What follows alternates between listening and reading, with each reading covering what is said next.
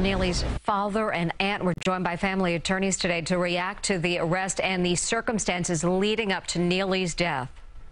He could have chose to let him go, but he didn't. And what did he think would happen if he didn't? We're the financial capital of the world. We have to be able to make a difference. Attorneys for the family say they wanted to see second-degree murder charges filed instead of manslaughter. We're expected to learn more about the case after today's arraignment when the criminal court complaint is released. And stay with CBS 2 for the very latest in the chokehold death of Jordan Neely and the charges against Daniel Penny.